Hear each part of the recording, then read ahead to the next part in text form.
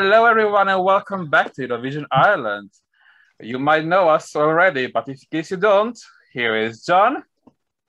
Hi, folks. Sarah. Hi, everyone. James. Hi, everyone. Richard. Hiya. And I'm Bogdan. And today we decided to discuss again another national final. And guess what? It's time for Portugal, Festival do Canção 2017.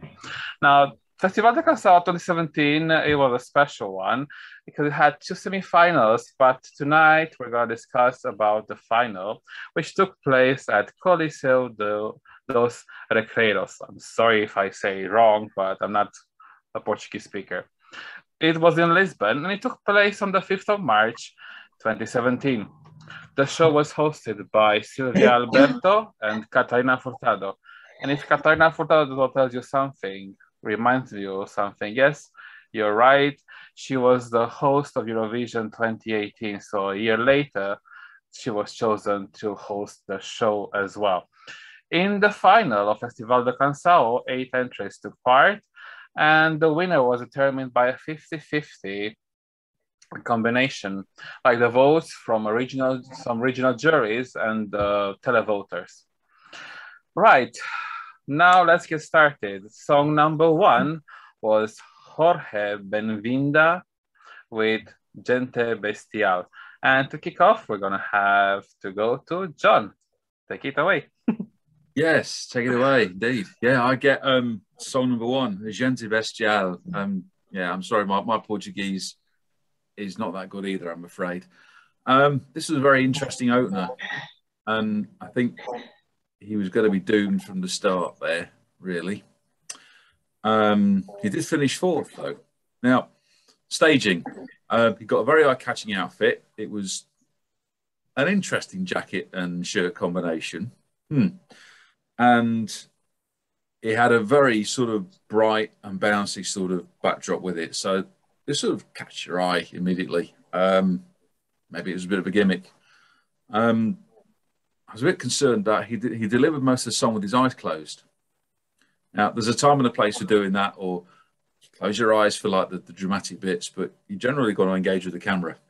That wins votes. That aside, it bounced along okay, but it didn't really go anywhere.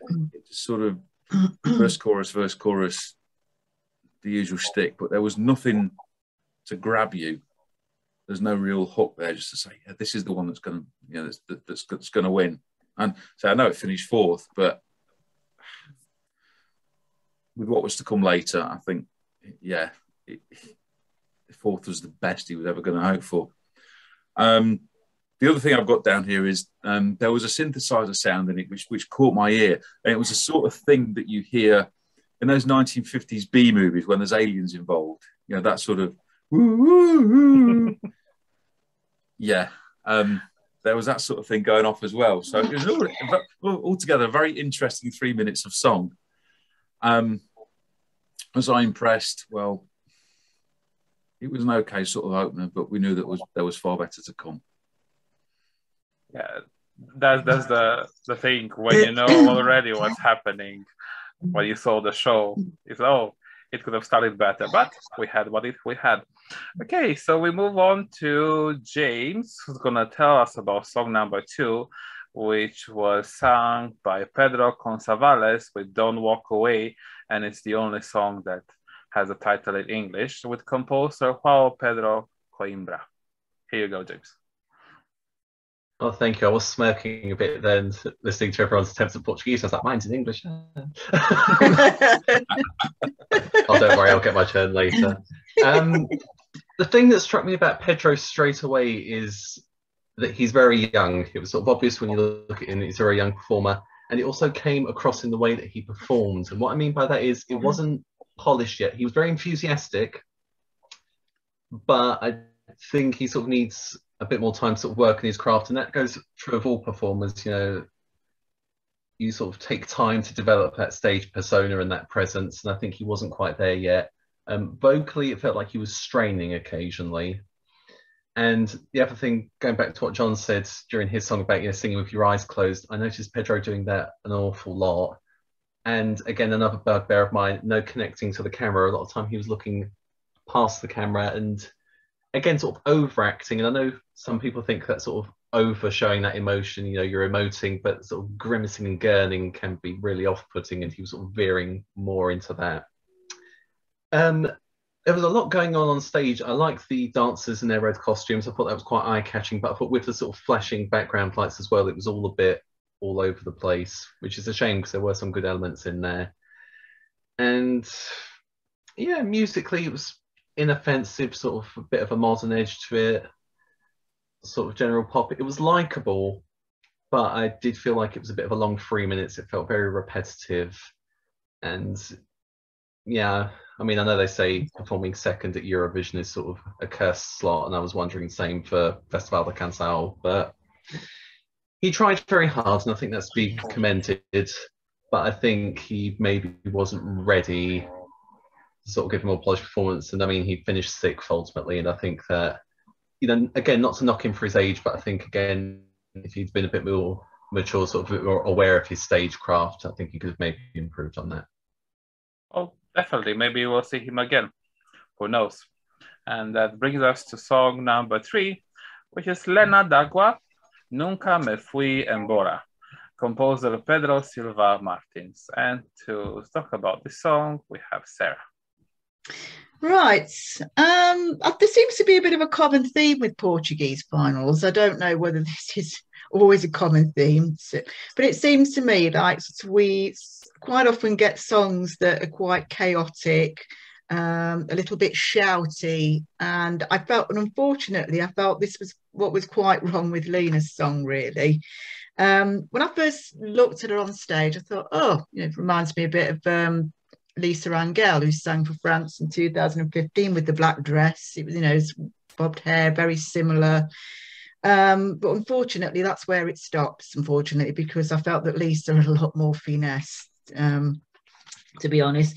The staging, I felt, was really dated. It was just reminded me of watching something that I would have been sitting watching with my parents in the 1970s while I was growing up. No doubt about the enthusiasm, and then the vocals were there, but I felt a little bit shouty in parts. The song for me didn't really go anywhere. It was just it's a bit similar to what James was saying, really. But you had the verse, then the chorus, then repeat, and I found myself switching off after a bit. I think even translating it to English probably wouldn't have helped it much either. I'm actually surprised it qualified for the final, and I'm not surprised that it was second to last in the final. That was about the position it deserved, really. Sorry. Happens. We can't all be winners. Which brings us to song number 4, which was Salvador Sobral with Amar pelos dois, composer, his sister, Luisa Sobral. And I'm going to take the lead for this one. I must say that I was blogging that the first semi-final that he performed in, so I already knew the performance.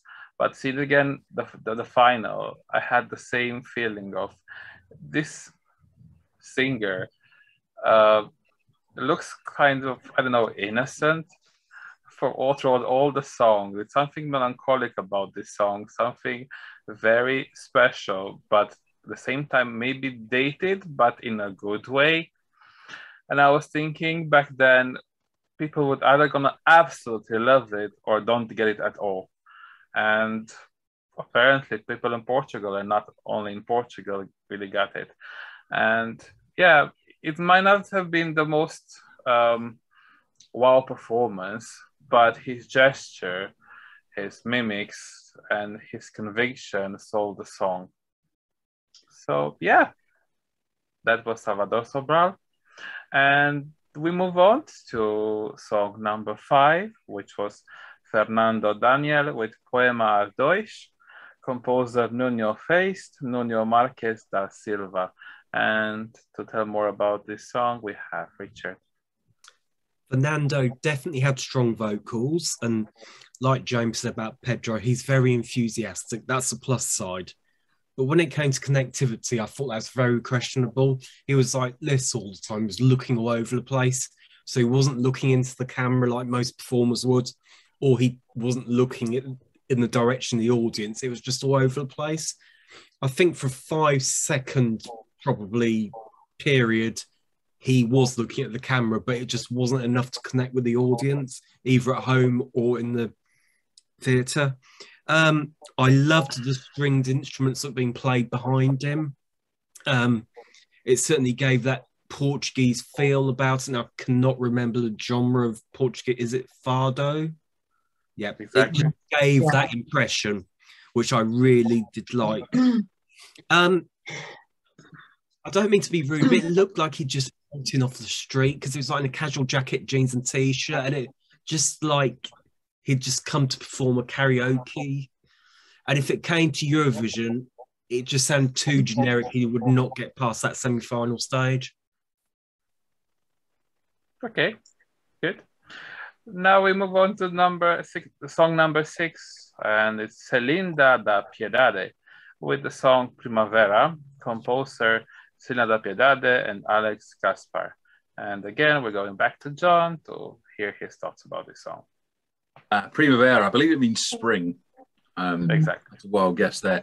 And this is far more my sort of thing. It's Portugal with a capital P, just distilled into 3 minutes of fun. Absolute joy, a joyous delight this was. It's a beautiful song. And obviously Selena looks like she's dressed a bit like a rose bush, but I sort of only made the thing even better. And she's got an accordion. Who doesn't love an accordion? It starts off slowly, and you think, oh, this is going to be a proper fado, and then it kicks up. It kicks up, and it's brilliant. I could imagine it being played, in a crowded bar somewhere in Lisbon's Barra Alto, and this comes on, this comes on as music, and people are just singing and drinking and carousing to it. It's just pure joy. Very Portuguese, a very happy song. I admire Portugal for plugging away with very Portuguese stuff. That they do occasionally veer towards something that's maybe a bit more European mainstream, but I really admire them for sticking to Portuguese stuff and showing off their own culture, because they've got a beautiful culture. And this is just 3 minutes of pure Portugal. Love it, love it, love it, love it. Disappointed it finished third. I don't think it would have. Sadly, I think it might have sung without Trace had it got to Eurovision itself, probably because it is just a little bit too Portuguese.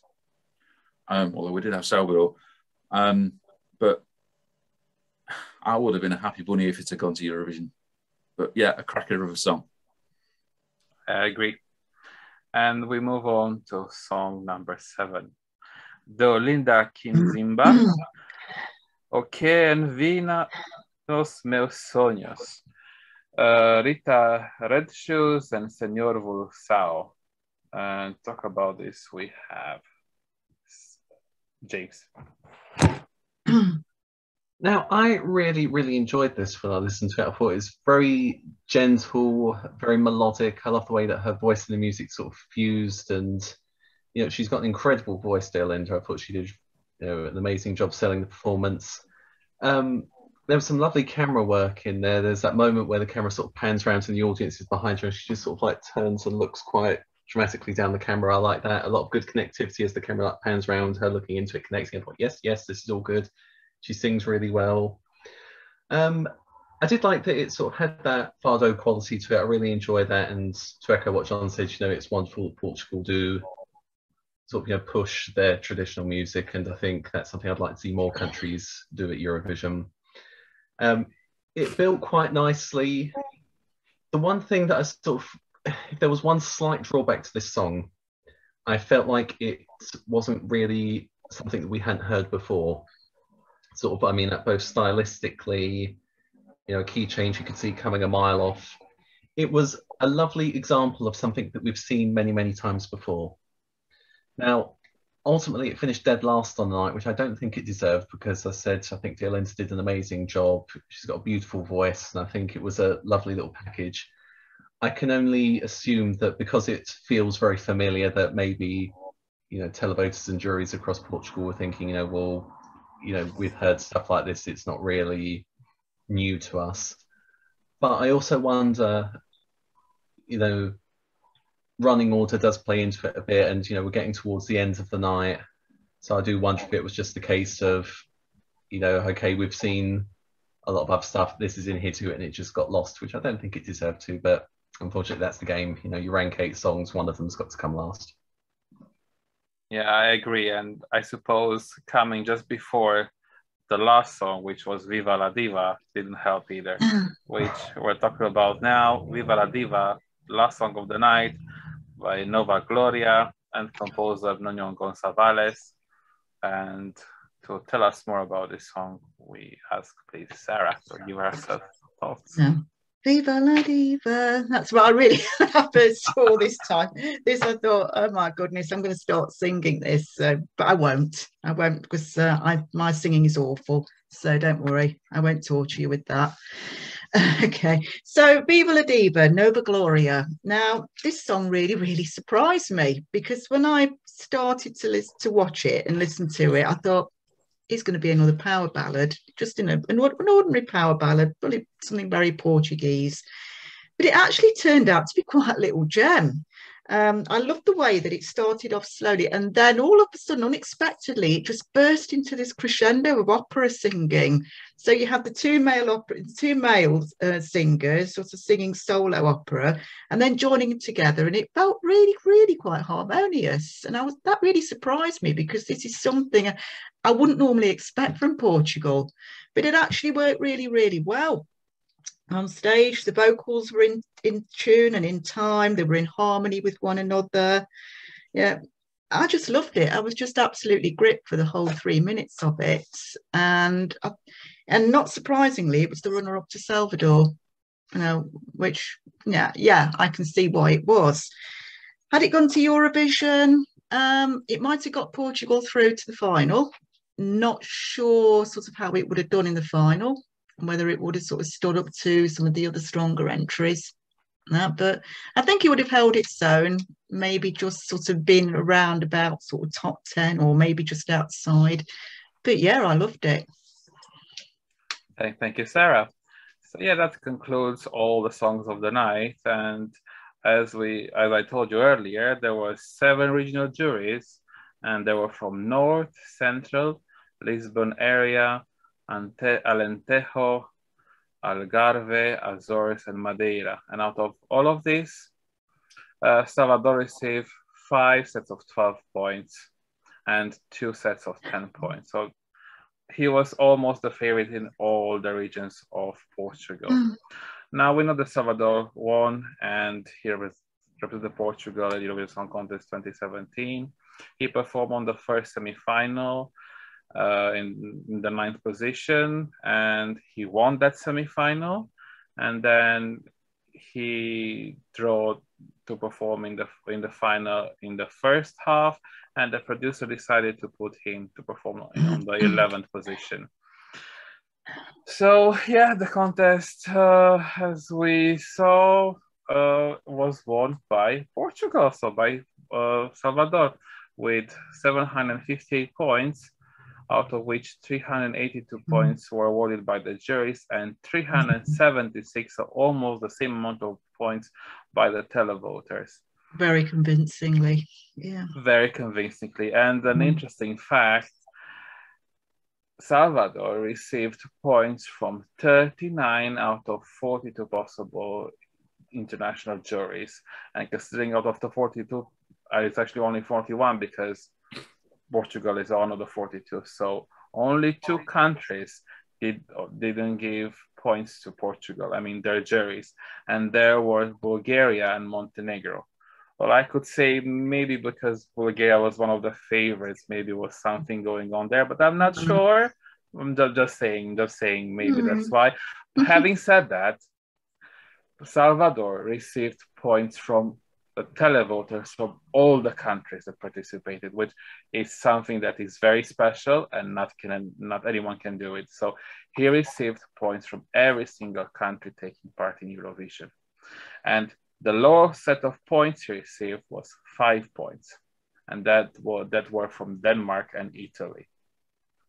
So after this day, Salvador remains the highest scoring Eurovision winner. And yeah, 758 points will be really tough to beat because you have to receive points from almost all the countries. So yeah. Now the question is, would any other song from Festival do Canção 2017 could have equaled his performance? Or what do you think, what they would have done? They would have done the same, worse? What are your thoughts? Let's start with John. Yeah, Salvador. It's one of my probably top 5 favourite Eurovision winners of them all, because it just completely bucked the trend for, you don't need to sing in English. It doesn't need to be a schlagery song. It can just be a beautiful song with minimal staging, just sung beautifully, and it cut right through. And the stats you just reeled off there, Bogdan, just completely back it up. It was head and shoulders, probably knees and toes above everything else in that Portuguese final. To be fair, I think. I did have a soft spot for Primavera, and Viva la Diva had something about it too. Anything else in that national final might have struggled to got through the semi-final, I'm afraid. Maybe Viva la Diva would, because it was just a little bit on the quirky side and would have piqued people's interests. But I struggle to think how, from a European perspective, how anything else would have qualified from the semi-final. But they did good. Portugal have put in loads of good stuff over the years, and it's just completely, unrecognised and just something without trace. So for Salvador to have the record he's got, only Portuguese winner, biggest winning score ever, that's quite a feather in Portugal's cap, really. He did good, but it was the only one that would have stood a chance of doing anything at Eurovision at all. Thank you, John. James, what are your thoughts? I agree with practically everything John said. I think every so often a song comes along that captivates everyone, and Amar Pelos Dois just captivated all of Europe. I mean, as you said, 758 points, getting scores from practically every country in Europe, and he's the highest scoring Eurovision winner, and let's face it, he's likely to stay that way for quite some time. Judging by recent scores, things have evened out a lot more, but it was the first time we've had a very strong winner for both the jury and the televote. Going back to Festival da Canção, I think Viva la Diva, had it gone to Eurovision, it might have qualified, but I think it would have done a Senhora do Mar. It would have maybe done quite well in its semi, but put it into a larger pool of songs. And, okay, we also had, Jack Kodak and My Friend, so we sort of had an opera sound in there already. I mean, okay, it's a very different opera sound, let's be very honest. But I sort of do wonder things like that, you think every so often something comes along that you think, no, this was the right time. And I think for Salvador, the sort of momentum that built up around him, his story, everything, I think it was just a perfect moment. And that moment sitting in the hall and, they're sort of reading out the scores and you're thinking, my God, this is history. Portugal have done it. They've not only done it after so many years of, sort of not really doing anything of note, but to do it and to do it with such aplomb, it was just fantastic. It's like moments like that you think this is actually like a once in a lifetime kind of feeling. And yeah, to echo John, I'd say it's probably one of my favorite winners. And just hearing the sort of opening chords, it just like makes you go, all's right with the world. Thank you, James. Sarah, what do you think? Well, I'm with John and James, actually. It's this song is one of my favorite all-time winners in the whole of the time that I've ever been watching Eurovision. And I have to say, I think the Portuguese media and all the journalists that were there at Festival Canção knew that Portugal were onto something the night that this won. They could see that little gem there, that quiet little song, one solo singer, doesn't need gimmicks to make it memorable. And sure enough, it went there, and it's captivated practically the whole of Europe. And I'm not surprised. And it's a lovely, lovely, gentle song which people can associate with, even in a foreign language. You know, it didn't need to be translated to English to make, you know, to give it that special feeling. People. Yeah, you know, I was just captivated as much as all of Europe was with it, and I'm not surprised that it did as well as it did. But wow, you know, Portugal waiting all those years for that win, and then they go and win big, and I think it's richly deserved for a nation that had been waiting all that time. Totally agree, Sarah. Thank you, Richard. Anything else to add? Like everybody else, it's Salvador. You know. He is one of my favourite winners. I look back to Kiev, and I just remember the rehearsals when we would go and stand in the hall, and there'd just be a line of grown men sobbing because it was that special. And it wasn't just us, there was friends of the website there as well, but it was something special, whether it was Louisa performing it, whether it was Salvador performing it, and then in the final when it won, it was Louisa and Salvador. And then I was with John in the hall that night, and then we've got Portuguese people around us sobbing their hearts out because it's the first time in history that they've won it. It was just amazing, an amazing feeling. He was well-deserved winner. You know, you can't take it away from him. Absolutely fantastic. Exactly, I have to agree. I was with James as well. We were in the arena and we were chanting, but towards the end, like Portugal, Portugal, all the arena was chanting, and we're out of our seats, and it was such an emotional moment, and it was the right winner at the right time. And I'm just happy that all Europe, and not only Europe, fell in love with Amor pelos dois.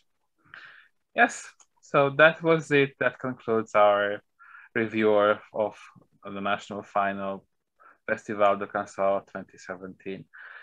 Thank you everyone for watching us, for staying, and I hope you enjoy our comments. And we're gonna say goodbye for now, but remember to follow us on our social media platforms, Facebook, TikTok, Instagram, and of course, go check our Eurovision website, eurovisionisland.net, for all the coverage, news about Eurovision, Junior Eurovision, Third Vision, any kind of news, all kinds of everything Eurovision related, because that's what we are, all kinds of everything Eurovision. So it's time for us to say goodbye from John. Bye, folks. Stay safe. James. Bye, everyone. Take care. Sarah. Bye, everyone. Take care. And Richard. Bye. Look after yourselves. And from me, Bogdan. Thank you again for watching us, staying with us. We appreciate your support. Until next time, bye everyone. Stay safe.